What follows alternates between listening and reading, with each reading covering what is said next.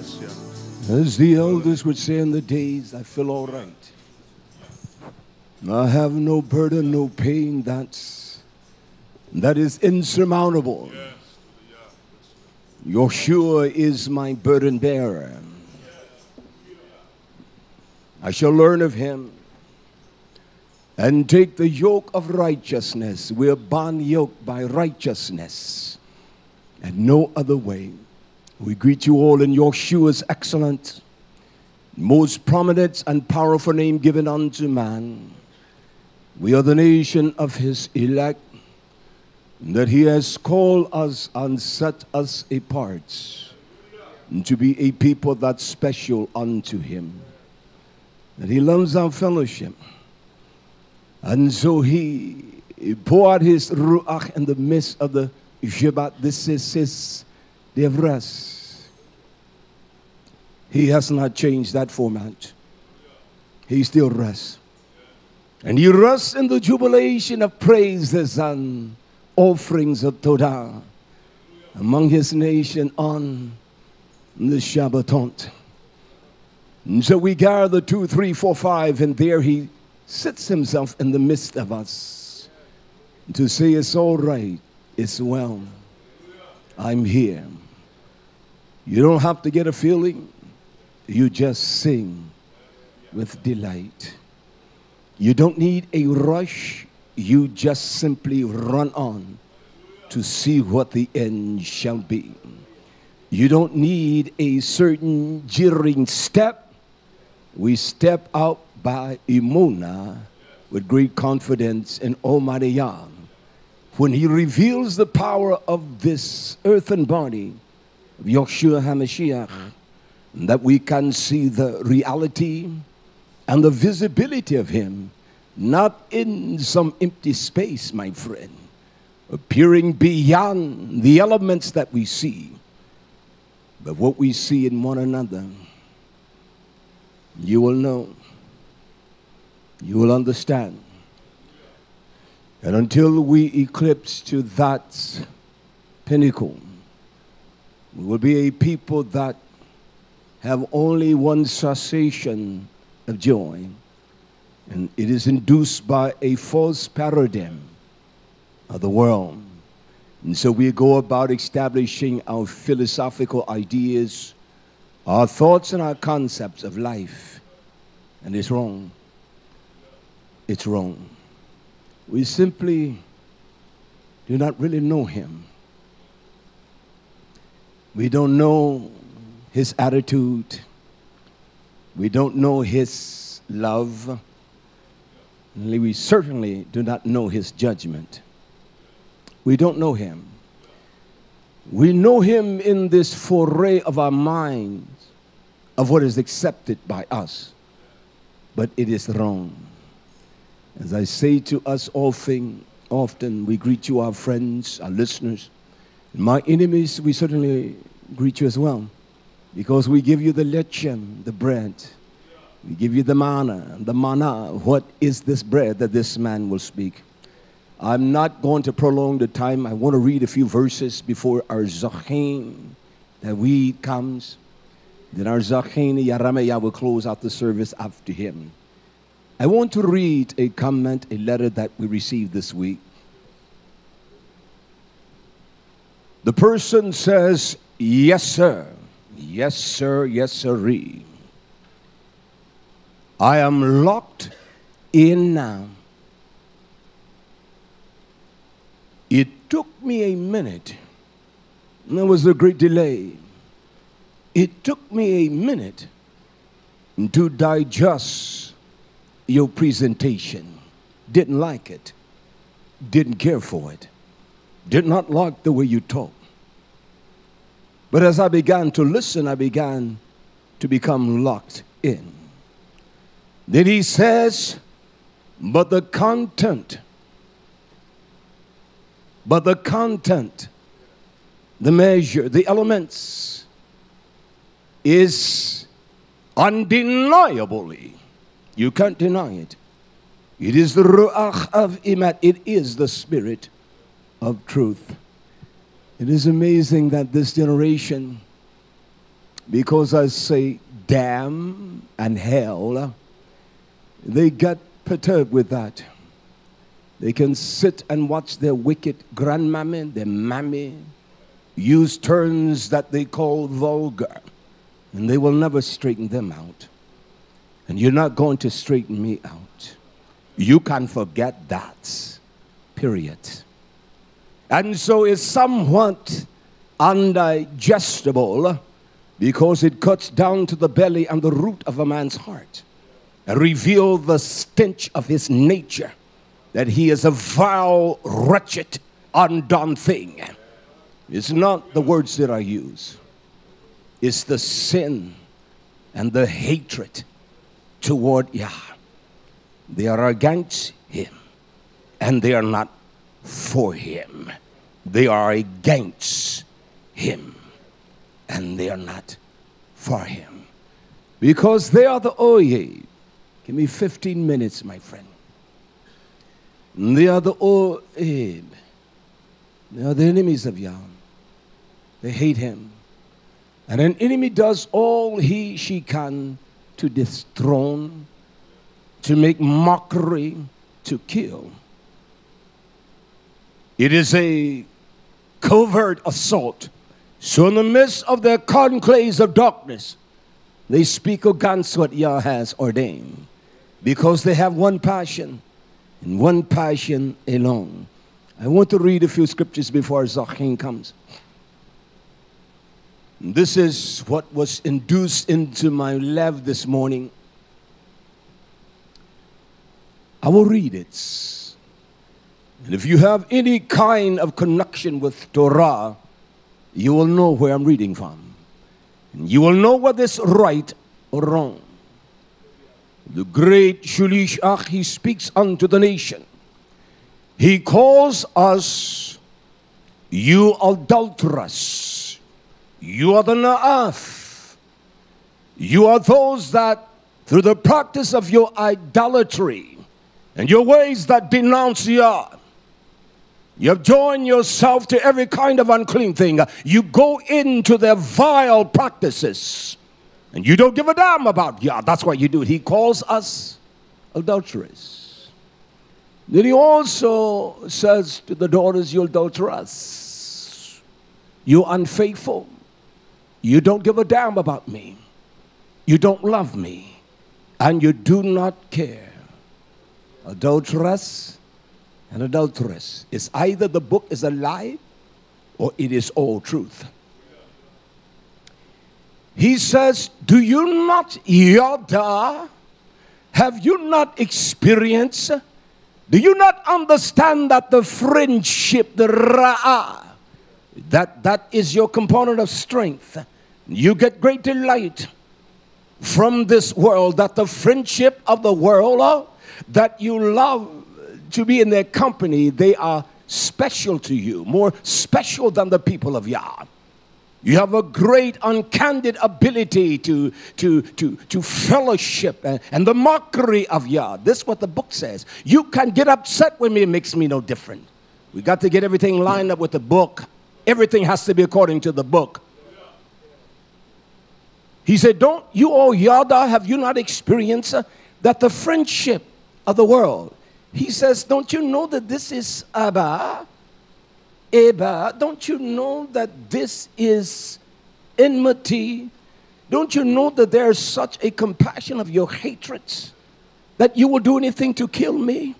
You will impale Yeshua over and over. You despise him. You reject what he stands for. I'm not talking. This is your Kahana, and this is Jacob speaking here. These are not my words. Don't you understand that you relish the friendship of the world?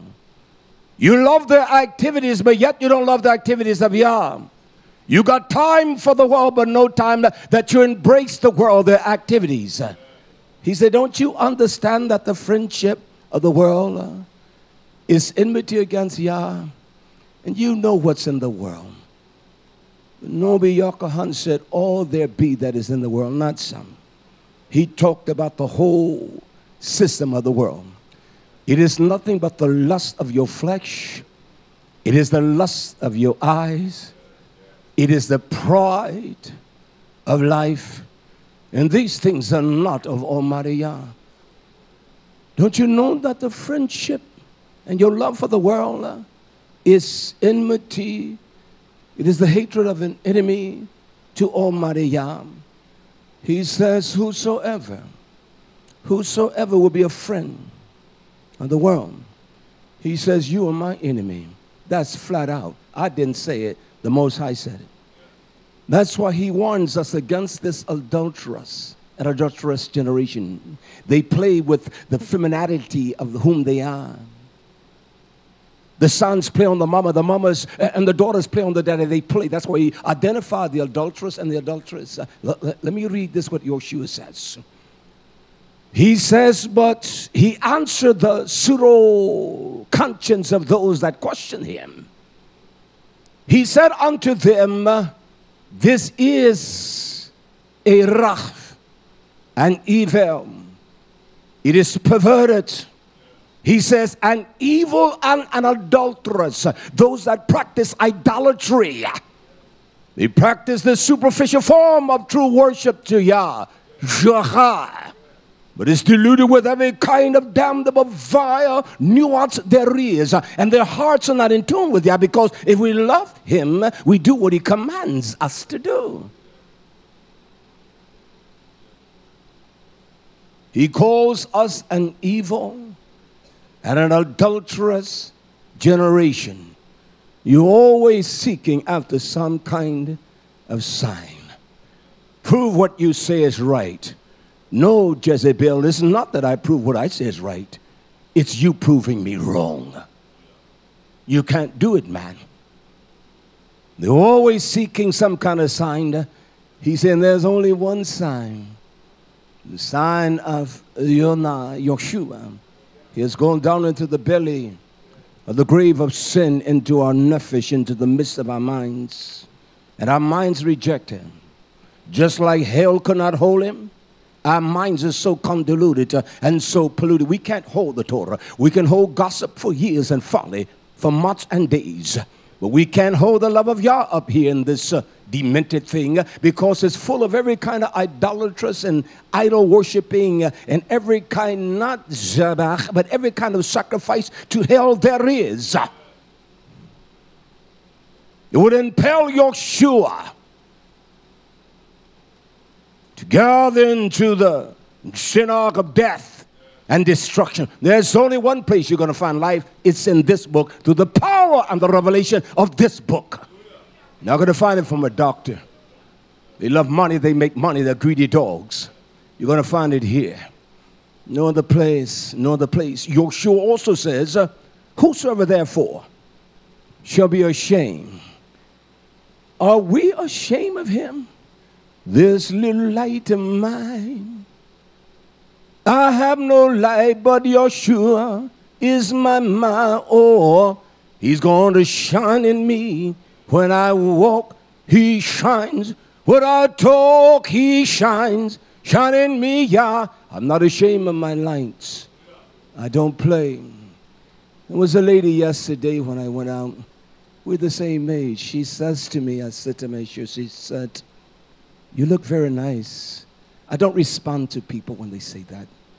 And she said, I knew that her ruach was genuine in the sense that she was not some flirtatious woman. She says, I'm not saying that to be fresh with you, but I just complimented you. I say, ma'am, I understand. I said, how old are you? Well, we're the same age. She said, life stopped when you turn 60. I say, stop that. You're 60 years old, get out and walk some. You shed a few pounds, you realize life doesn't stop. I said, no, life is the beginning of that which shall be the end, which is death. And so my life doesn't stop. I got work to do next week. Got to get it done. Yeshua said, if you are ashamed of me and of my word, he said he came in the volume of this book, did he not? If you're ashamed of his words, the book speaks of him. He is the Torah. He is the wisdom of Yah that was made, bara, created just like he created all things in his power and in his knowledge. He was made flesh. We're ashamed of anything in this book. When you're ashamed of something, you hide it. You don't reference that. You don't reference that. You don't talk about his name. We can laugh and jackass and clown, but we don't discuss him. Because we don't give a damn about him. We don't love him. I'm talking to your house. You're not just here for some reason. Even you, my enemies, you're his enemy. You love the world and the things of the world. Your daughters fashion yourself like $3 whores and Jezebels. And you effeminate boys, you don't have the strength of a man. You're naha, you're little boys. You're not a man. You may have the similitude in the form, but you're not a man. That's fact. He says this, you're ashamed of me in what? In this adulterous and sinful generation. We can pretend all we want to. We can say praise Yah doesn't mean a damn thing. It's not my words that express him. It's the volume of whom I am that is express him. And so when people say certain things, they're not speaking of some kind of natural ability or attitude. They're seeing something that they don't understand. That's what they are seeing. It's not about that and say, I know him. Nobody can tell me what this book tells us, whether we're his enemies or his friend. And if you love the world, you love the lust of the flesh, the lust of the eyes, and you're prideful. Isn't it amazing? Because I learned that as a young, ignorant student of Torah, I've never been proud of anything because all pride is death. Pride will bring you to fall. And when you get haughty about your pride, well, that's my son, that's my wife. She's a Jezebel. Everybody knows what she is. We won't even defend y'all like that, but we'll defend the most urgent, wicked way. But we won't stand for him. I'm a warrior. You can be a soldier, but I'm a warrior and I die.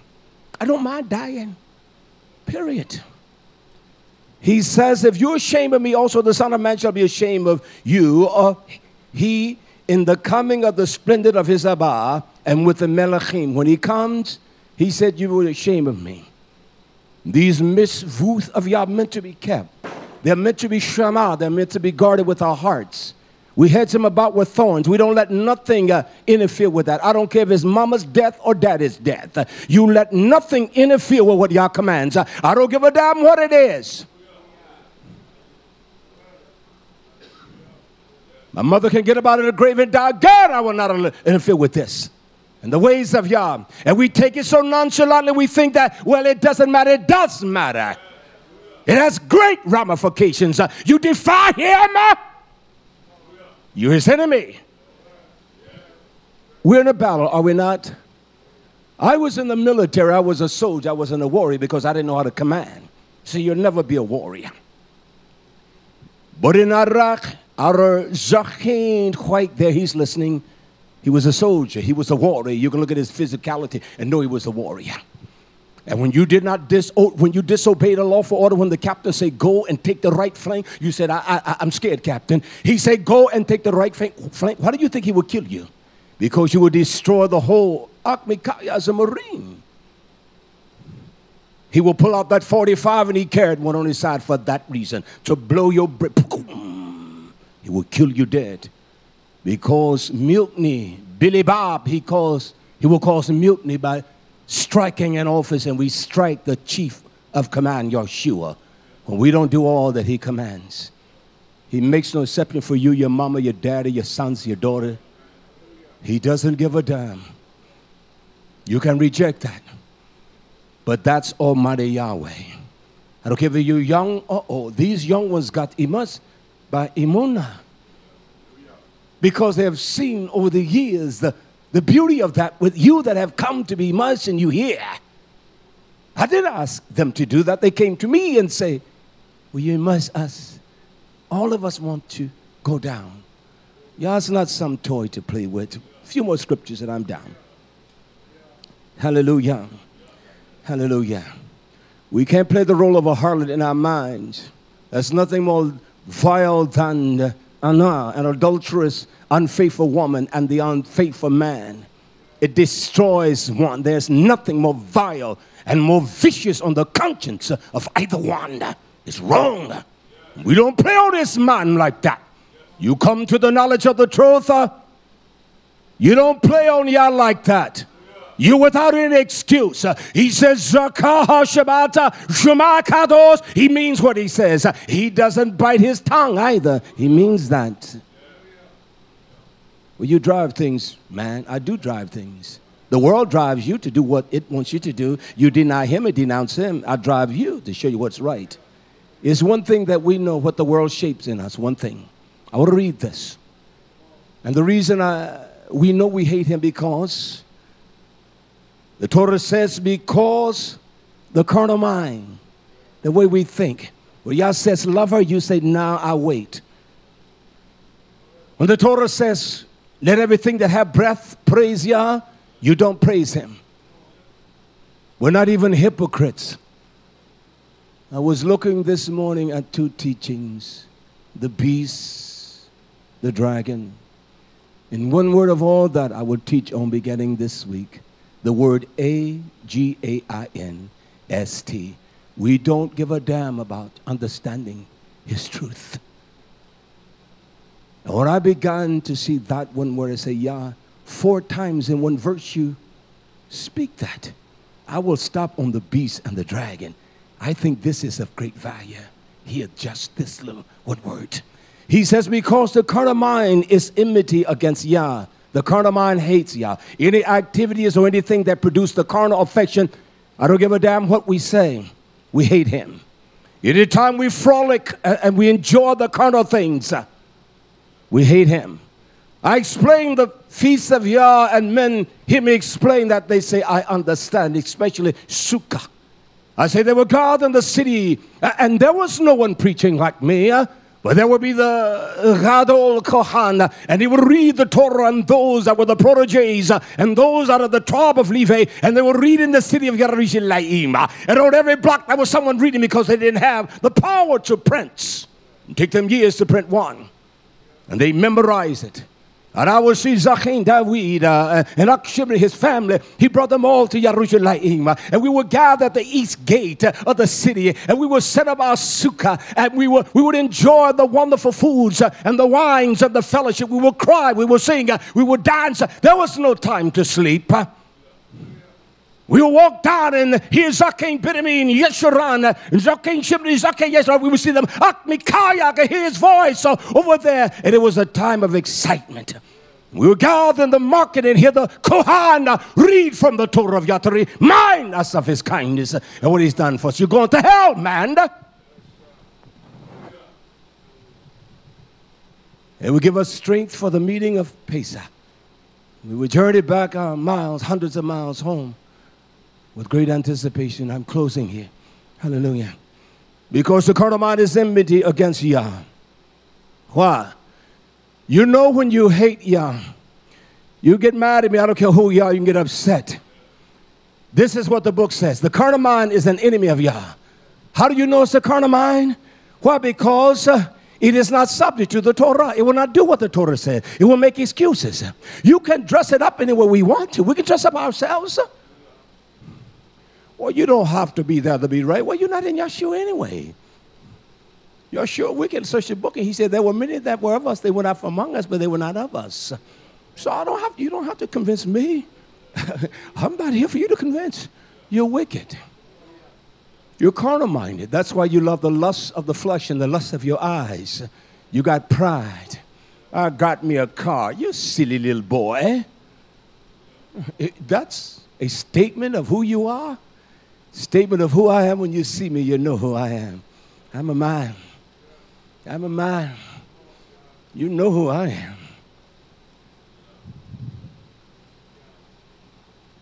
And I don't have no pride. This mind is not subject to the Torah. It will not obey it. And it says, I want to emphatically speak, neither indeed can it be. It will find excuses to disobey Yah. It will find reasons to do their own thing. You're going to die that way, young man. Old man, you're going to die that way. Old woman, I tell you all the time, the way you are, the way you confront Yah, you're going to die that way. That's why he raised up someone like me that's ignorant, that is unlearned. But I'm a learned man. My man learned it. I was not taught by the world. It's amazing that every man I met in the world that called themselves superior preachers, they would always say to me, you're not tainted like the other men. Because I know your lies and I know what you're saying is not right. I don't fight against you. I'll fight against you with the sword of my mouth. Hallelujah. What are enemies for? I want to read this last thing before Zakane comes. He speaks this to his enemies. I'll tell you what this is found. It is found by the utterance of Nahum, the Nobi, the prophet. The Nobi. He speaks with great clarity. He says, I want you to know that Yah is Kana. I don't know what Kana is. I don't understand the jealousy of that. It's beyond the concept of what we think jealousy is. He is Kana. And he says, I want you all to know this. He's speaking to his house. And Yahweh, he is the one that's revenge. Nahum 1:2. He is the one that takes a vengeance and vengeance against who? Yah revenge. And he is Hama. He is furious. He has a hot rage of his disposition. He is angry. He's mad as hell. Because he's going to cast me down to the depths of hell. He does it with great indignation. He does it with displeasure because he despises. Who does he despise? He says, Yah will take vengeance on his oyeb, on his adversaries, his enemies. He's going to kill them all. Yahshua said, if you love me, keep my commandments. The words that I speak, they're not mine, but the words of the one that sent me. He said, you are my adversaries. And he reserved only one thing for his enemies.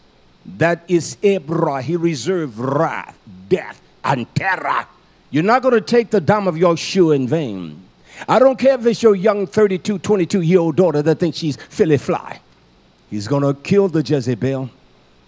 I don't care if it's your son that's walking in his rebelliousness. He's going to kill the cowardly dog. I don't care if it's my old granddaddy. He's going to kill him. You get set in your old ways, it's hard to change that. Those saying it's hard to teach a dog new tricks. Well, I'm glad I'm not a dog then. Show me the way, and I will follow it. The things that we were saying, oh, the way I used to walk, I don't walk no more since the Torah of Yah took over my mind. You know the things I used to do. Oh, the conviction of the Torah will not allow me to do them no more. Somewhere you have not been touched by the finger of Yah. I say this, come on, Zakane David. He said to us yesterday as we were talking, Zakane, Benjamin, and Achimikaya, we sat in the plaza for a moment in the marketplace. He says, Reak, my grandmother, correct me if I'm wrong when you come here. My grandmother, she was born in 1889. Did I remember it right then? All right. I don't forget things that I count a value. And so she taught me one thing she will always tell me, son, she died when she was 105. She never missed service. She went until she was 103. She had a fall, and his daddy said, I'm not taking you no more. And she got mad. She stayed in the house of Yah, and she said to him as a son, son, you just walk with Yah. Keep what's right before him. It'll be all right. Come on, Zakane. May the riches of Yah rest upon you and you. Your precious is shown. May he strengthen you in the labor. Shalom, shalom, Yisrael. We do truly thank Almighty Yah for the blessing and the simplicity of life to be alive. I told Yah for the simplicity of that, and I continuously say the simplicity of that because he has worked his marvelous work, and it is just that. It is marvelous in his eyes and in his doings. The scripture reminds us, as I thank Almighty Yah, that we sang that beautiful song. It says to let everything that has breath praise Yahweh. I told Yah for the spirit of that. I was thinking of that very song as you began to sing that song, and my heart just began to pour out to Yah to thank him for the great mercies of that. you, my friend. To be able to breathe his air is a blessing. Yes. To be able to give him his praise, it is a blessing. It is the greatness of his mercy by which we have our essence and our being in him and in his precious son, Yahshua. We thank Yah for the mercies of that, to be able to give him that praise. Yes, yes. All too often, the world, and I told Yah the way where I brung that out, that the world and their knowledge cannot surpass the wisdom and understanding of Yah. They cannot do that. I want to talk to them about that today. I want to talk about this out of the book of Tehillim, the Psalm 50. And this message is entitled, Now Consider This. Yah says that to Yisrael. Yes. If you've ever watched any two components as they go against one another, individuals may have a discussion, a conversation, or an argument. One has to raise their voice above the acceptable noise level to make their point. But then the other feels offended. And now they must raise their voice too, because they feel as though their argument is more pertinent than the one that previously spoke. So we're going to say today, now consider this, because Yah is going to have the final say-so. It matters not how much man raises his voice. It matters not how many dissertations or doctoral theses. It matters not how many books, how many lectures that man can produce. Now consider this. Yah is going to have the final say. And the grandness and the greatness of Yah having the final say is based on the simplicity that he spoke the final say from the very beginning. Hallelujah. Hallelujah. Yeah, I like that. Hallelujah. That's all right. There is nothing in all the world. The beauty of that song, do you know that there is none like Yah? I love that. That's all right. Do you know that there's none like Yah? I love that. And I say again, he's going to have the final say. Yes, sir. They say in the world, we're going to borrow their phrase for 30 seconds. They say in the world that knowing is half the battle. We're going to challenge that. All right. Because according to Yah's word, knowing is all the battle. Sure it is. Because Yah is going to win. Sure it is. And when we put all our trust in him, knowing that we are baraked by just doing that, then so be it. Sure it is. Knowing is not half the battle. Knowing Yah is the battle. It is the battle in its entirety. Sure it is. And because these nations of the world do not know Yah, they do not know his love, they do not know his precious mercies, all that they say and do can be counted as dung. Yisrael has to really pay attention to Yah's word and just be so thankful. I was praying for some understanding in something, and I reminded of the beauty of being able to swim. The pressure of water, the deeper you go, the deeper the pressures of the water upon anything that is within it. But yet Scripture reminds us that one day this earth is going to be filled with the knowledge of Yah as the waters cover the earth. Now, if the waters cover the earth like that, and that kind of pressure there, you won't be able to do bad there, my friend. You won't be able to transgress then, my friend. The pressure of Yah's word is going to suppress all evil, all wickedness, all wrongdoing. So we have to take great delight in Yah's word, not be afraid to study his word, not get depressed when the messenger opens up the book and gives us the greater and deeper meaning of the word. That's no time to get depressed. You want to get depressed Monday morning. When you got to go to those plantations, get depressed then. When you've got to be in their world and deal with the things that they do, get depressed then. You want relief, you turn to Yah. That's what the world's going to have to understand. Allow me to do this, Yah willing. Let's go to the book of Tehillim 50. I'm going to open right at this 14th verse. I won't be long. No, take your time. Hallelujah. When I and Re'ak talk, we often remind one another, and I'm so thankful for that. The word says that those that know Yah and love him, they talk to one another often. Yes. They remind one another, they strengthen one another, they encourage each other in his word. Yes. And we should do just that. The glory of this way of life is real simple. Real simple. The glory is that there is no other alternative. We can take great delight in just the simple fact that there is no other alternative to Yah. I like that. I like that. He's so merciful unto us, we have nothing else that is an alternative. He says, offer unto Yah thanksgiving and pay thy vows unto the Most High. Hallelujah. He said offer thanksgiving. I mean, you give that. Pay thy vows unto the Most High. And call upon me in the day of trouble. I like the way he personalizes that. This is the argument. Yah is raising his voice. He says, call upon me, and I will deliver you in the day of trouble. And thou shalt glorify me. You see that? See, the world, they want to yell. They want to raise their voice. They want to lift up their dirty, damnable, pagan gods. They like that. But this is an argument. Yah says in his word, he says in the book of Hosea that he has a controversy with the nations. So if there is a controversy, then he has a right to raise his voice. They have not heard his voice yet. He has a right. This is an argument. And he's going to raise his voice above the acceptable noise levels of man. So he says, call upon me in the day of trouble. Do we call upon him?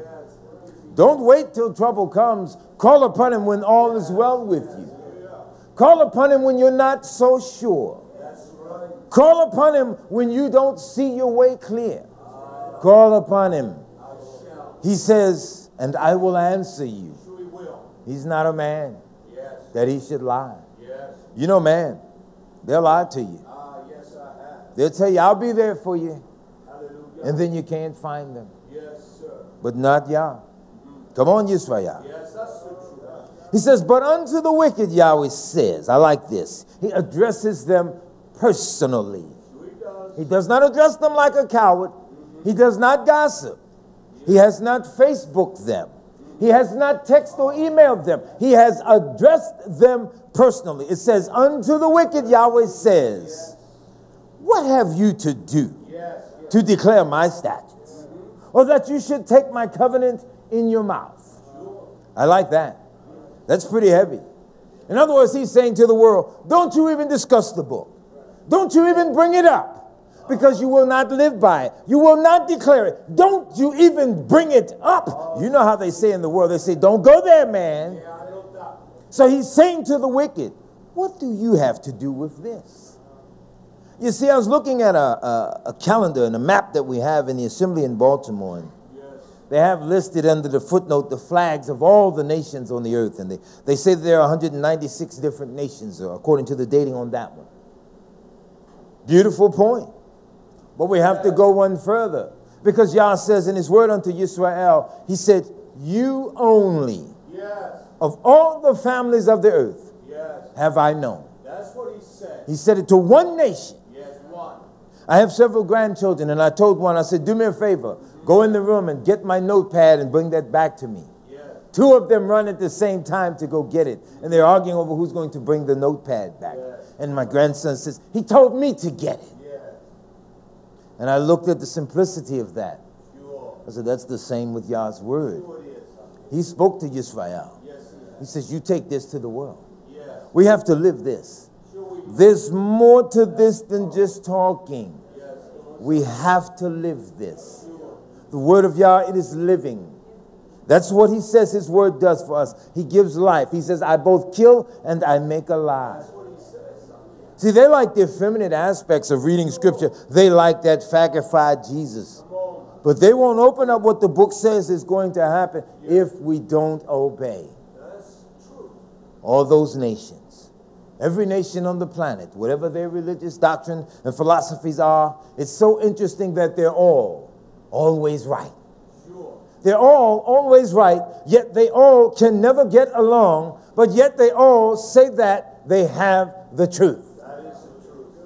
But when it comes to the word of Yah, none of them, Yes. they don't want this. No, they don't. Yah is right.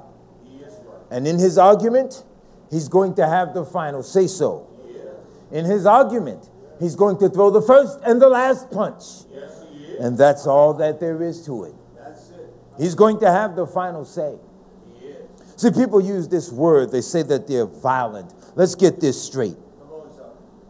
In the word violent, the root word there is violate. It has nothing to do with fighting. It has nothing to do with fisticuffs.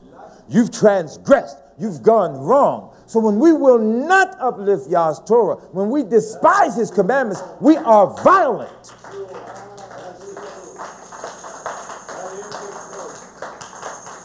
Hallelujah. We may never have shot, stabbed, or karate chopped anyone. If we've ever transgressed, we are violent. We are violent. I don't understand the depth of that spirit, and I don't want to go into that. But these men, with all their wisdom and their knowledge and understanding, cannot seem to see beyond Yah's word because he has not given it unto them. That's so beautiful. To have a perfect working relationship with the heavenly Abba. Have a perfect relationship with him. Come on now. People delight in knowing movie stars or politicians, governors, and military men. They delight in knowing them, but people don't over-rejoice in knowing Yah. Come on, Yisrael is to know Yah. And we should take a delight. Can you imagine that?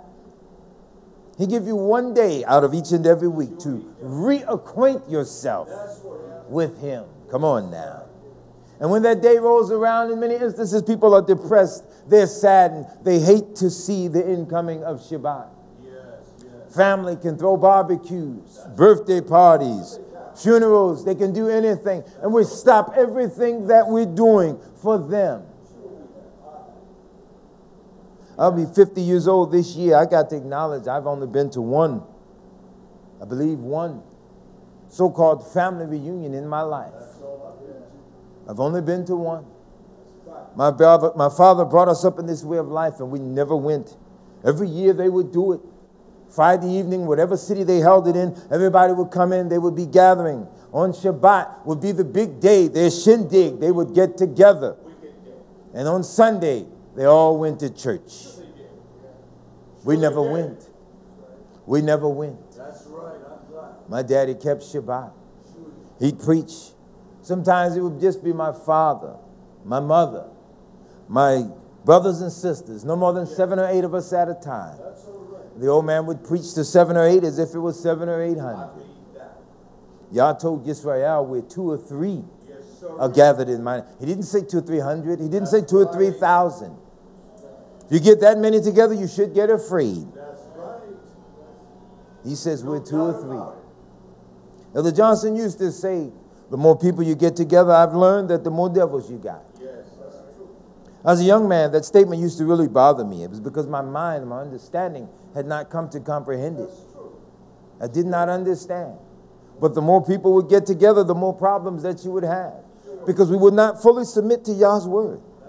We have a mind as humanity that when that sin entered in, it set us on a course and on a path where we would forever seek to rebel against Yah and to make ourselves right and to prove that Yah is wrong. We're not going to do it. We're not going to do it. If he extends our days 1,000 years per man, we're not going to prove him wrong. We cannot. Let's go a little further here. In the 17th verse, he says, seeing thou hatest instruction and cast my words behind thee.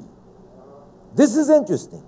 They hate instruction and they cast his words behind them.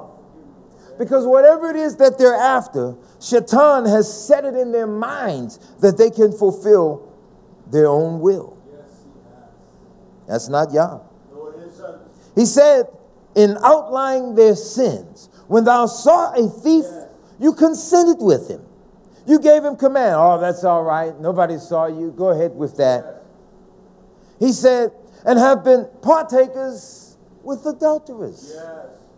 You tolerate them. You let them go. You will not rebuke them. You will not show them the greatness of his Torah. He says, you gave your mouth to evil and thy tongue to frame deceit. I love the way y'all's talking here. Yes, I do too. Because all these things can be found and outlined in his word. In his word. If Yah's word has the answer to all things, how can men really declare that they're so wise if they will not take heed to this? It matters not how many degrees that they have. They can go to the most prestigious universities in the history of the world. Isn't it not interesting that those same universities are now confessing that they're the ones who hid his word? We have these things that they now call the lost books. Well, they were never lost if you suppress them. You suppress the truth. Somebody's got to pay for that, man. Somebody, no, it does not matter that they're now dead. Come on now, he's going to resurrect that body. That's the truth. Somebody has to give an account That's the truth. for the wrong that they've done. Yes, sir. And though they've sought to hide his word and his truth, they have no control over his ruach, because he is able to raise up from among, as Ruach said, among us, many of us that are ignorant, as they say, and unlearned. But if Yah puts that ruach upon you, come on now. All the degrees from Harvard, Yale, Cambridge, Oxford, they do not hold a candle to the greatness of the word of Yah. That's a fact. I'll take Yah's word any day. Absolutely. I'll take that. Absolutely. He says, you sit and speak against thy brother and slanders thine own mother's son. Come on now, he's bringing this home. He's bringing this home to Yisrael. Yes, it's for me. He's letting us know, and it's for me, Ra'ah. Yes, it's for me. He's letting us know, these things you have done, Yes, I have. and I kept silence. I like that. Yeah. See the wisdom of Yah, having the answer to all things. I like the way society thinks that they're going to get away with this. Yes. He says in the book of Ecclesiastes, I believe 8 and 11, he reminds them. Now consider this. He reminds them. Though sentence concerning an evil work is long coming, That's what he says. therefore is the heart of the sons of men That's the truth. fully set Fully said. to do evil. That's what he said. So they do a thing tonight, and they appear to have gotten away with it in the morning. So then they become strengthened in that evil. And they continue to run. Yes. And they build upon that evil. Yes. Sin upon top of sin. Yes. And they continue because nothing appears to happen. But they forget their own manner of their works. In anywhere in the world, a crime, a murder, a robbery can happen, and the police come. And they show up with their investigatory powers, and they ask two primary questions. Number one, what happened? And number two, who did it? Yes, sir. So if they think that when Yah shows up, he does not already have the answer of number one, what happened? Yes, sir. And number two, who did it? Yes, sir. Yah's going to solve this. This is universal whodunit for humanity, but Yah knew from the very beginning. Sure he did. Having declared the greatness of his word, I told Yah that we don't have to gamble, but if we were gambling people today, we'd have to hedge all our bets in Yah. Yes. And we'll walk away winners I will. because he's going to have the final say-so He will. in this argument. Yes, sir. Yes, sir. In that day of Yah setting forth his hand to correct all that has been done, there'll be no reprieve. There'll be no probation before judgment. There'll be no postponements of the verdicts. There'll be no buying off of the judges. In that day, it will only be the sentence, the true sentence of Yah's word that's going to be executed. Many in that day will regret the day that they were ever born. We want to be in Yah's word. We want to be in his way and in his comfort. And not in a high-minded position of prestige, but to be so meek in our minds that we beg for his forgiveness for all of our own transgression, because sometimes we don't know how great we have it in just knowing Yah. I remind myself every day that every breath that I take, I am breathing his air.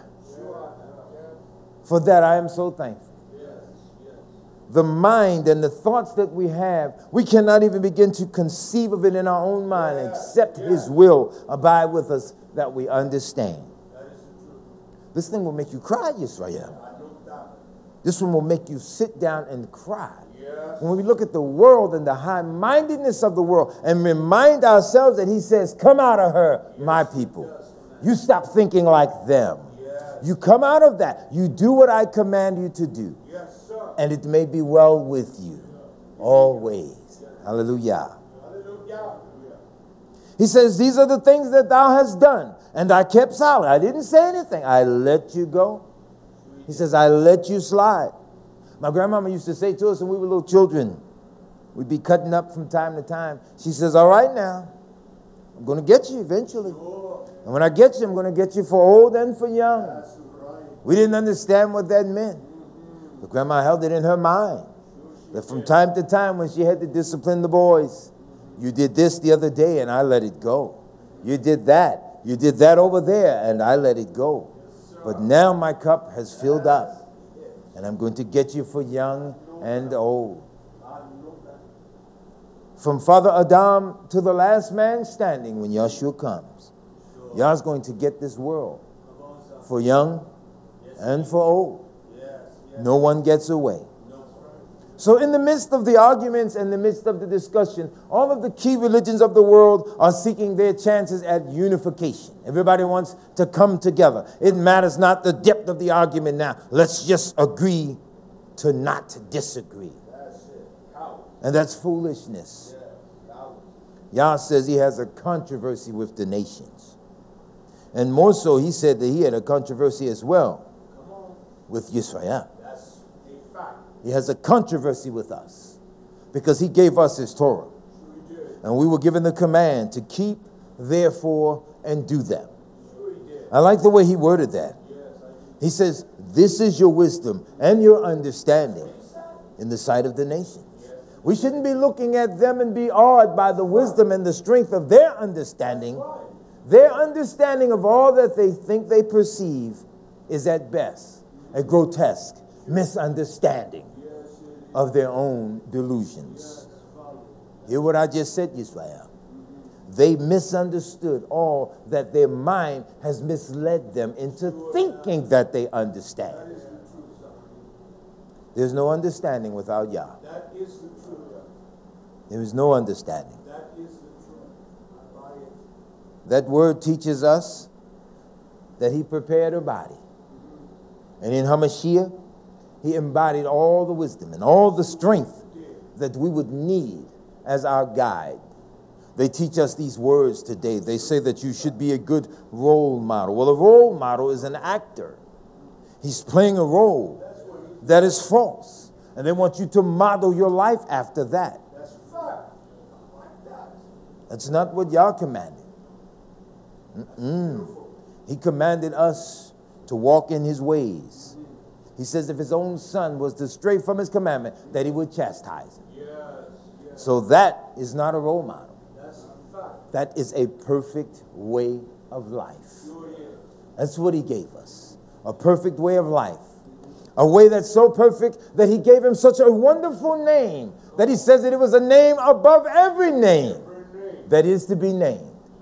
That has to be thoroughly examined so that all the world can come to understand just how great Yahweh is. They have to be told that. This is a fight. And in any fight, a fighter wants to throw the best punches that he can, to land them as hard as he can, to knock the opponent out. You don't want to just dizzy him up. You want to knock him out. And that's what Yah's word does. It is our strength. It is our backup. It is our guide. It is all. It is our light. It is all that we need. This here. There are not enough hours in the day to study the word of Yah the way that we would all love to. But yet He's given you the time in your life.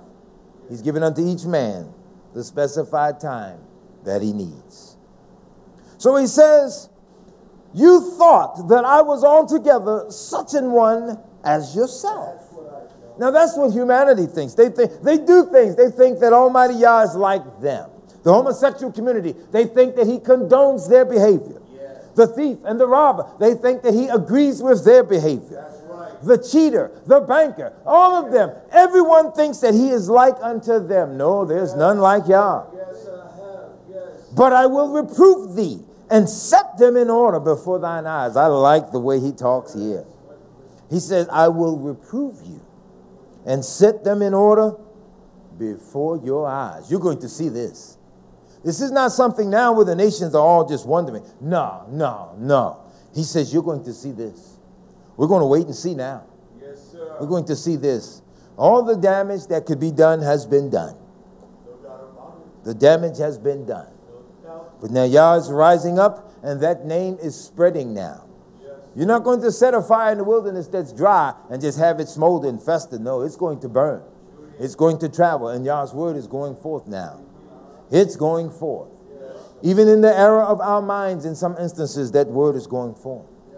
And the power of Yah's word, it is taking charge, it is taking command, which is what he does. When I say again that the nations of the world, they make their points and their arguments, they forget this verse here. He says, now consider this, ye that forget Yahweh, lest I tear you in pieces, and there be none to deliver. I like that. He let them know, you consider this. Think about this now. Because when I rise up to shake terribly the earth, he's going to do it. And I love that. These nations today, with all of their nuclear weaponry, with all their commands of the sea and the airwaves, and their abilities to go out far into the space, Yah reminds them that from there will I bring thee down. He has the answer to all things carefully written in his word. I'm not going to take any scientific arguments. They're not going to convince me by any theses or doctorates. I'm not going to do that. People underestimate the beauty of Yah's wisdom and his understanding. Yah allowed his word to be placed right there. And even though they were able to tamper with the word, they could go no further than he allowed them to go. Hallelujah. And the beauty of the testimony of his power was that they could not go beyond that decree. They could not. So then that means, in the simplicity of the argument, that we're all without excuse. That's beautiful there. He let the world do all that they thought they could. Get that name out of the book. Make certain that they cannot say that. Remove them. Come. Let us move against them, that the name of Israel may be no more in remembrance. You did all that, but you could not stop the mighty hand of Almighty Yah. He says that you thought that I was such an one altogether as yourself. You thought that I would forget that. You thought that I went to sleep on you. No, the book teaches us that he who keepeth Israel shall neither slumber nor sleep. Hallelujah. I love that. He said to us that even in times past concerning some of our sins, he says, I winked at that. I let that go. So, okay, I saw that. I'm going to let that go. I was reading in the Lord's books how he says so beautifully that it made me cry, Ra'ah. He says that it was in his mind to form us before he even formed the world. That's love. It was in his mind before he even planted a place for you to set the soles of your feet. It was in his mind to make you. That's love. Knowing this one will obey, this one will transgress, this one will forget, but I will send a great one. And I will leave in the midst of thee an afflicted and poor people who will trust in the name of Yahweh. I'd rather be that afflicted and poor people trusting in his name than to have billions of dollars right now and not know Yah. I don't care about your money. I'd rather know Yah, because he will sustain us. He will provide. See, the people look at the word today, and they look at the scriptures and the mighty works and the wondrous things that Yah's done, and they say, well, he doesn't do that today. So how then could that be true? But yet these are his witnesses. They wrote these things. Thousands of years ago, they had their relationship with Yah, and they left the record and an example of you and I, what we are to do today. Now, we don't believe them, though they had the Ruach, and they lived through this. And we will not receive their testimony. But men alive today attempt to tell us what happens, what they say were billions of years ago. And we believe them. We have this backwards. Come on now. I'm going to believe Yah. The witness of Yah's word and the truth of his testimony shows itself in the earth, in all things. If Yah said that my word shall accomplish where I send it, and it will not return unto me void, we're going to have to trust him in that. We're going to have to trust him in that. He says to the wicked again, now consider this, ye that forget Yah, lest I tear you in pieces, and there be none to deliver. Yes, sir. If Yah is talking about tearing them to pieces, then we had better know that there is a side of Yah that can match Torah when it says, it is not good to have an angry Yah. Yes. It's not good to make him angry with us. We've got to walk in this, to pray to be kept safely. If you were to hold your hand out right now and you see the shadow over the pages of your Torah, you're reminded of the beauty and the simplicity of Yah's word. He says, he that dwelleth in the secret place of the Most High shall abide under the shadow of the Almighty. To be under the shadow of the Almighty, that very image that casts that shadow has to be very close. Come on now. Be close.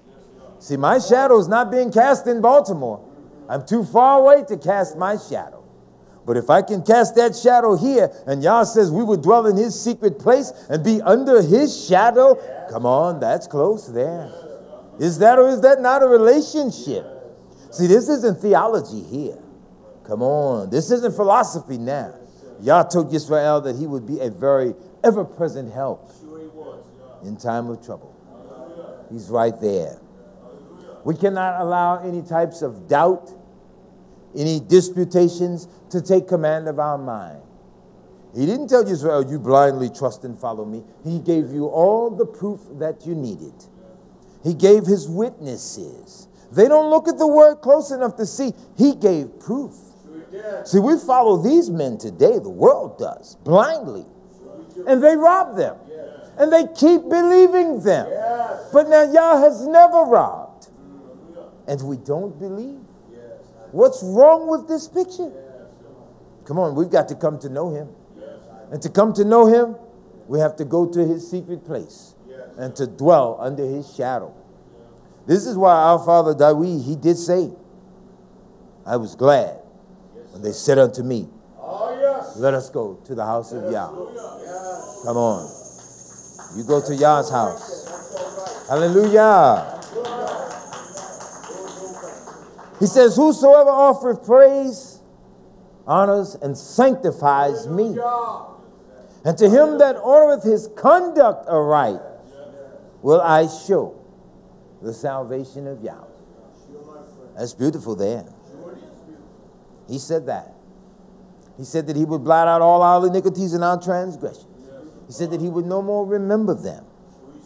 But the nations today, they blot them out themselves. They forgive themselves. They wipe away all their own transgressions. And yet they do not even have the power to retain their own breath. For when it is time to die, a man must die.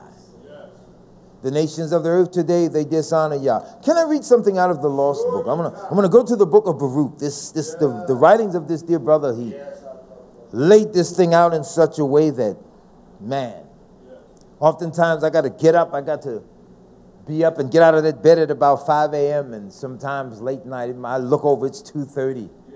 I'm still sitting there with the lamp on, looking into the scriptures. My wife will say from time to time, don't you think you got to cut that light out? You know you got to get up. So I said, I'll cut it out. I said, but I'll get up too. And I get up. Y'all make a way. I was on the scaffold the other day and I thought about you all. I almost cried here. I don't mean that in the sense of effeminacy. I mean cry in the spirit of joy and honor for y'all's word.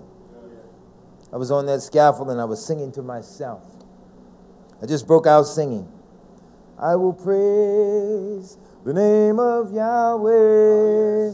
I will praise the name of Yahweh. With my hands and my voice, I will sing and rejoice. Hallelujah. Praise the name of Yahweh. Yes, sir. Abba Yahweh. Hallelujah. And as I was putting the last bricks in place at the top of this particular house, I noticed that there was about 9 or 10 birds all lined up, as if they were amazed to hear a man singing praise to Yah. Yes. And yet the birds, the bees, everything obeys Yah, except man. Yes, that is the truth.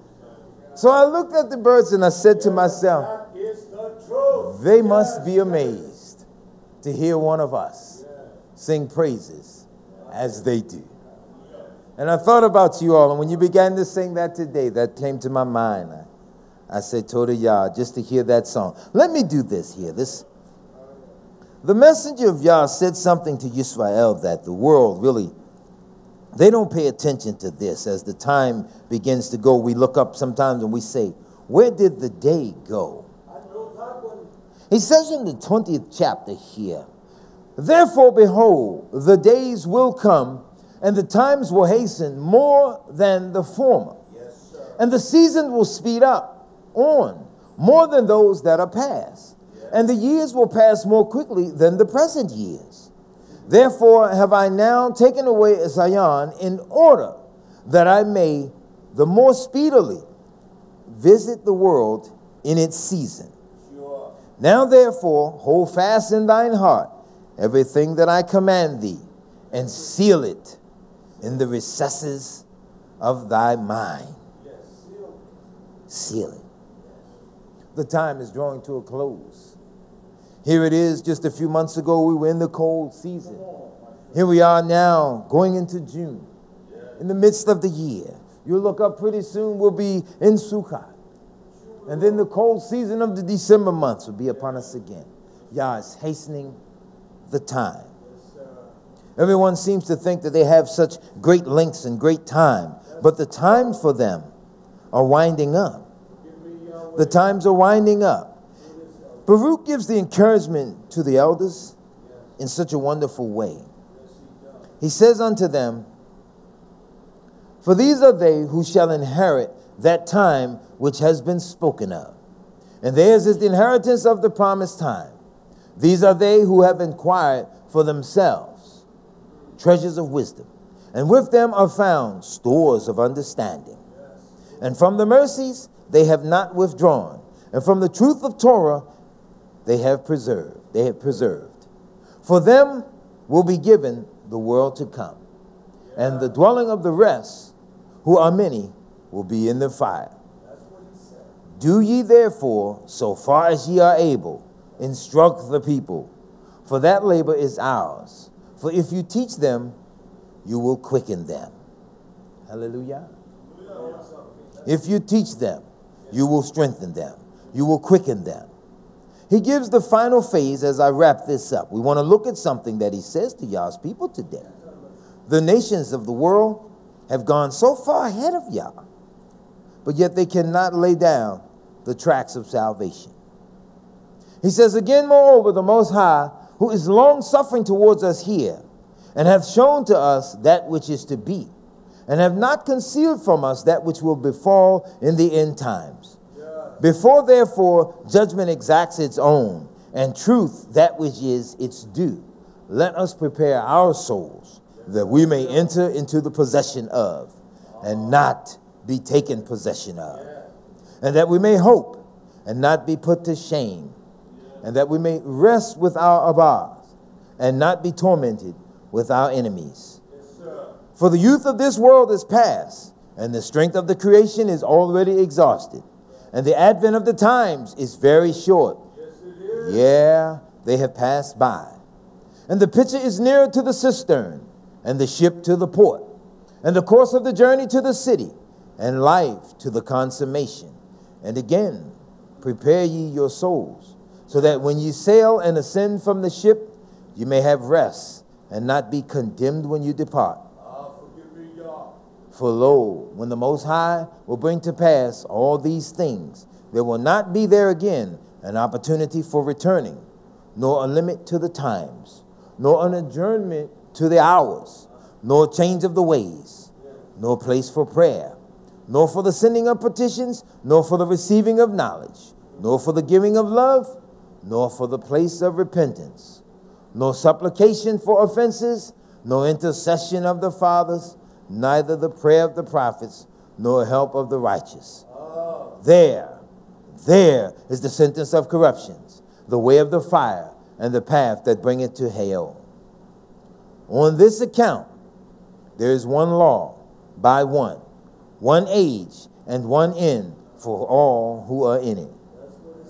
Then will he preserve those to whom he finds, that he may be merciful. And at the same time, he will destroy those who are polluted with sins.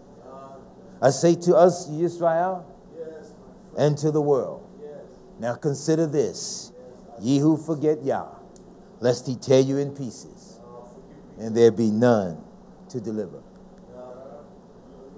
Whosoever offereth praise, giveth honor unto me. And him that ordereth his conduct aright, will I show the salvation of Yah. We thank Yah for the greatness of his mercy, for the extension of life and the gift of days that he has bestowed upon us all. And may the precious tender mercies of Yah continue to keep us all in this lifetime. Yah has given us all our portion in this lifetime, and those things which are to be kept and to be prosperous unto Israel, and to be able to enjoy life, and never ever forget to give Yah all the praise, all the honor, and all the glory. Hallelujah. May Yah barak you all, Yisrael. Hallelujah. Hallelujah. Toda Yah. Hallelujah. We do praise the name of Yahweh for all the great and as Torah expressed marvelous things that he has done for us, Israel. As we heard from our Zakane, all things have been made by Almighty Yahweh. And there will be nothing that is made that we see, that we experience, if it was not for him. If it was not for Torah, if it was not for Yahshua HaMashiach, we would not even be here today, Israel. But because of his ahava, because of his tender hesed toward Israel, he has not destroyed us. He has not even judged us by our sins.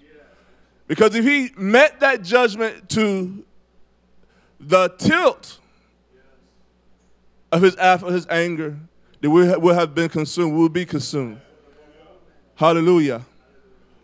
So he has set a time for us, Israel, even for us to gather at this time, even this feast, that he has brought us all here together. Whether here at Teshua or whether you that are visiting or listening by via live stream, he draws us by his HaKodesh Ruah. That's the only way we're going to be drawn unto him. And it's not by our own means or our own way, but it's because Yahweh draws. It's because he gathers. And because he goes out and he reaps his harvest. And he brings it into the barn, into his place of storage. Hallelujah. Why? Because we are his reward. We are the sheep of his pasture. We are his bane, his children, Israel. And he knows what we have need of, even before we even ask. Because a child don't know what they really need. They taste something sweet, they want that all the time. So Yahweh, he feeds us, Israel, with the meat, the substance that is needed, with the lashem, the bread, the precious bread, Israel. He even gives us what is needed that we may drink, the Dama Yahshua HaMashiach. That we drink of the things that he has given unto us. We know the world, they have mixed drinks. They offer you all kind of drinks. All kind of things, Kool-Aid, sodas. And we find ourselves loving those things. And Yahweh offers us the pure and living water of his mitzvah. And because we have acquired such a taste for those things of the world, we find the things of Yah somewhat bitter. Where we have to change the whole palette of everything. We have to be led by the Ruach HaKodesh, that we know what things that are needed, what things we need to take part of. Hallelujah. And once we do that, and we obey what Yahweh has established, we'll find even the things that are bitter, even to the flesh, they're sweet. It calls us to be productive. It calls us to gain wisdom and understanding even of life and what life truly is. And we know that it rests in Yahshua HaMashiach, nothing else. Nothing else but his Torah. Hallelujah. So as we have heard, even Almighty Yahweh, he has not left us or has judged us or have destroyed us according to his anger or his wrath, but he gives us what he needs. Let's look at what it says here in Tehillim chapter 38, verse 1. As Dawid, he brings a zakah, a remembrance of what Yahweh has done. And the promises that Yahweh has spoken even unto him, that he will find those things bring into flourishing. He says, "Oh Yahweh," he says, "rebuke me not in your wrath, your hot displeasure." Why? Because it will destroy me. It will bring me to naught, to nothing. He said, "Neither Yahweh chasten me in your hot displeasure." Does Yahweh have the right to be hot, to be angry in his hot displeasure? Sure he does. Sure he does, Yisrael. But yet his ahava is extended unto Kol Yisrael, that we are not destroyed, we are not consumed. He says, Yahweh, because of the affliction, he said, "For thine arrows," he said, "they stick fast." Your Torah, it is sharp. It cuts to the nephesh. And your arrows, they're on target. As we have heard today, those words, they were intended to hit the mark where they should have hit Yisrael. And each and every one of us, Yahweh did not miss us. And I barak Yahweh for that. He said, "For your arrows, they stick fast in me. And your hand, they presseth me sore." He goes on in verse 3. He said that there is no soundness in my flesh. We believe our flesh has soundness. We believe our flesh is strong. And it could bear the weight of things, but it's not so, Yisrael. We are weak. We are torn, as we have heard, asunder. He said, "There is no soundness in my flesh." He said, "Because of your anger." He said, "Neither is there any rest in my bones because of my sin, because of my iniquity." He says, there's no rest. The conscience of that, I've seen that because of what I have brought upon the nation of Kol Yisrael, and it is ever before me. He said, "For my iniquities that have gone over my head." There's nothing I can do. There's nothing in my power. There's nothing left within me that have gone over my head. As an heavy burden. He said, "They are too heavy for me." There are many things that are too heavy for us, Israel, we cannot bear. Because of our iniquities, they have gone over our head. But yet they have not gone over Yahshua HaMashiach. He said that we could bring the heavy burdens, the load, and lay it at his feet. We should not enter into his Shabbat with burdens, burdensome, that we drag ourselves into the Be'er of Kol Yisrael. Because we can lay everything, all things, it don't matter what it is, Yisrael, we can lay it all at the feet of Yahshua HaMashiach. Why? Because he cares. Why? Because his ahava, it is that broad, that he is willing to carry the burden. He has carried the burden for us, Yisrael. So we should enter into this time, into this feast, into the Be'er Kol Yisrael, as we gather, as we join together with celebrating, with joy, and with happiness. Let me move on. He said, "They are too heavy for me." He said that my wounds, they stink, and they are corrupt. Why? Why do our wounds stink? Why are they corrupt? Why is there so much folly? He says, "Because of my foolishness." He said, because of my foolishness. It wasn't my brother, it wasn't my neighbor. As the old song would say, it was not my sister, it's not my brother, but it's me, oh Yah. I stand in the need of the correction. I stand in the need of the Ahava of Almighty Yahweh. He said, because of my foolishness. He said, I am troubled. He said, I am bowed down greatly. He said, I go mourning all the day long. Does he not talk about his affliction? Does he not talk about the hurt and the pain? It's expressed, is it not? Let's read on a few more verses and see what he does. See if he resort to his flesh. See if he's trying to find any other comfort but that which Yahweh has promised him. He said, my loins are filled with a loathsome disease, and there is no soundness in my flesh. He said, I am feeble in verse 8, and I am sore broken. So I am broken down. He said, I roared by reason of my disquietness of my laugh. And he said in verse 9, he said, but all this, he said, Almighty Yahweh, he said, all my desire, it is before you. You know the desire of my laugh. You know the intent of my heart, that it is before you. He said, and my groanings is not hid from you. Do we think Yahweh does not know our groanings, our pains, even our murmurings? Yisrael, that Yahweh, he does not know. He knows. And he understands. But yet, does that give us leave to step out of his mishvah, out of his Torah? Does that give us a ticket to sin, Yisrael? Verse 10, he said, my love, it panteth. It thrives, it search, it panteth. He said, my strength, it faileth me, as for the light of my eyes. It also is gone from me. He said that my lovers, have we not had many lovers, Israel? Had many lovers, we'll be honest with ourselves. We love pride. We love the sin. We love those things. He said, my lovers, and he said, my friends, they stand aloft. They stand afar off. There's none there to help me. He said, from my sore. And he said, my kinsmen, they also stand afar off.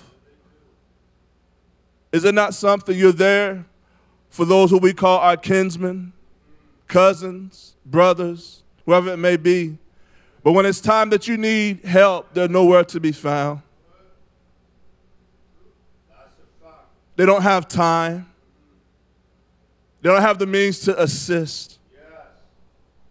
But yet Yahweh, he's always there for us. Yahshua, he's always there ready to assist. And we heard Zakane as he had preached and brought forth the word for us today. He said, Yahweh, he's an ever-present help in the time of trouble. And he is not afar off. That's why we must abide under the shadow of Yisrael. That he knew where his help coming from. He knew his help coming from Almighty Yahweh. He goes on and said, they also that seek after my life, he said, they lay snares for me.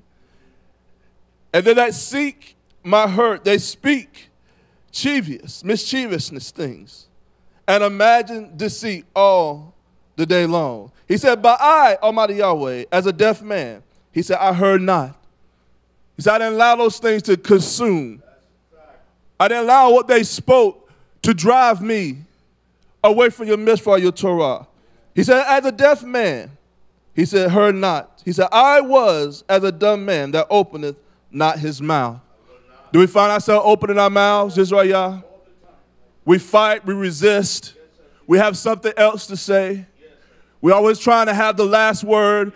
Out of every skirmish, we got to be the one that ends it. But yet even Yahshua HaMashiach, as he was there on that stake,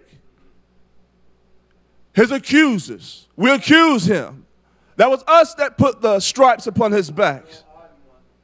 But yet he didn't say one word.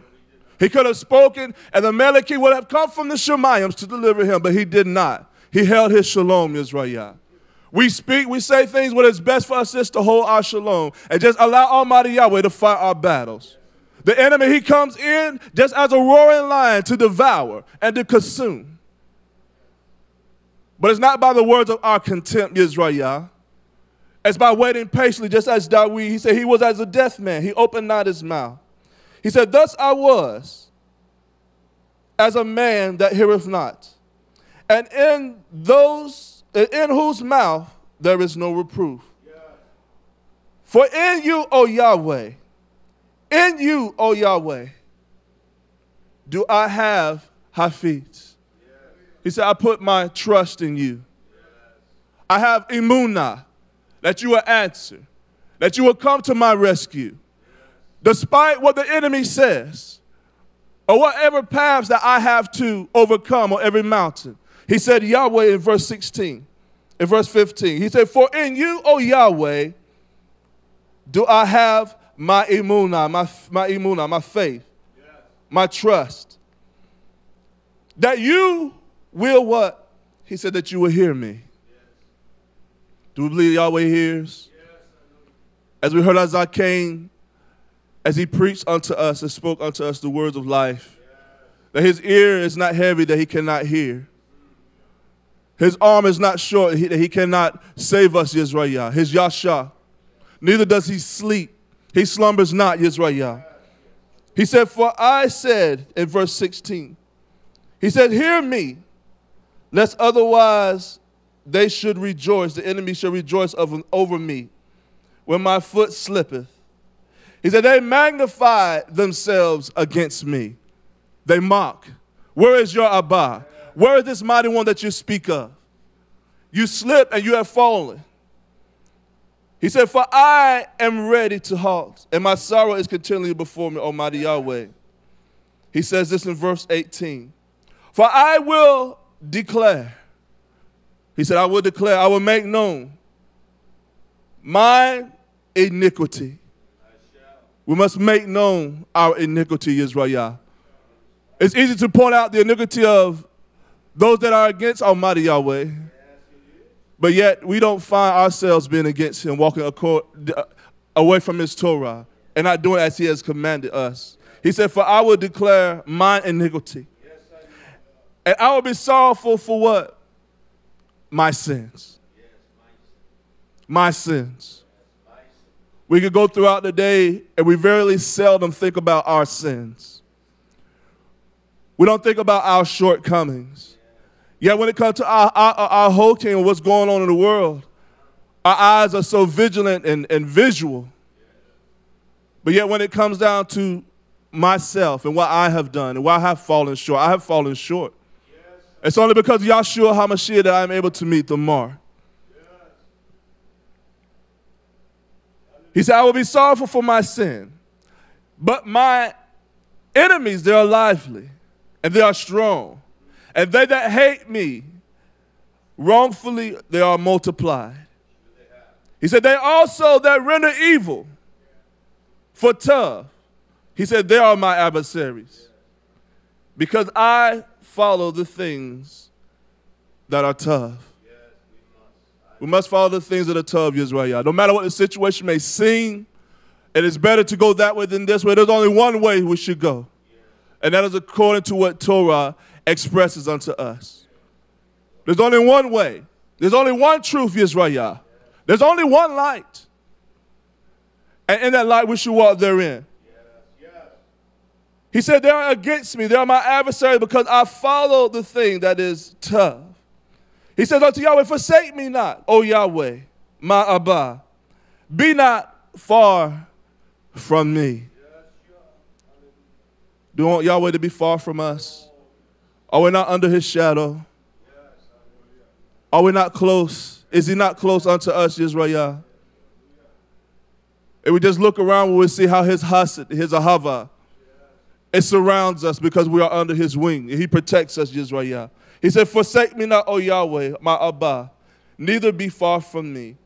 He said, to make haste to help me, O Yahweh, my Yasha. He said, you are my salvation. You are my Yasha. You are there to deliver me. You are there to keep me. You are there to uphold my hand. Hallelujah. And I barak Yahweh for that he is there. Yahshua, he is there. He never forsakes us. He never leaves us, as the world would say, leaves us hanging, Israel. But he is always there. if we would just call unto him. Hallelujah. Is this not a beautiful day, Israel? Even though it has rained, Yahweh has rained upon us. His ahava. We need rain here. The dryness, things become parched. You see the leaves of the plants, they start to wither and fold. Why? Because they're trying to reserve that water. They're trying to make do at the situations that are present. But yet we will look around even after a rain like this in the garden. If you even look at the grass, you'll notice that the grass stands up, the leaves, they open. That's how we should be. Torah speaks about we should be as a watered garden. We should not look all dry and withered away. But he said as a watered garden. There's a difference between one that is watered and one that is not watered, Israel. You can see the difference. There's no ahava, there's no joy, there's no excitement, there's no praise. One that is parched. But yet if we will allow this living water, the Torah of Almighty Yahweh, to fill our nefesh, Yisrael, then you will see the excitement upon the faces. We'll look full, whole. We'll even open up our mouths and lift our hands unto Almighty Yahweh. Why? Because of all the things he has done for us. So let us not forget him, Yisrael, this day. Let us not cause our minds to be resorted to the things of the world, that we forget Almighty Yahweh, because he's an ever-present help in a time of need. All we have to do is just ask. We don't know how to ask.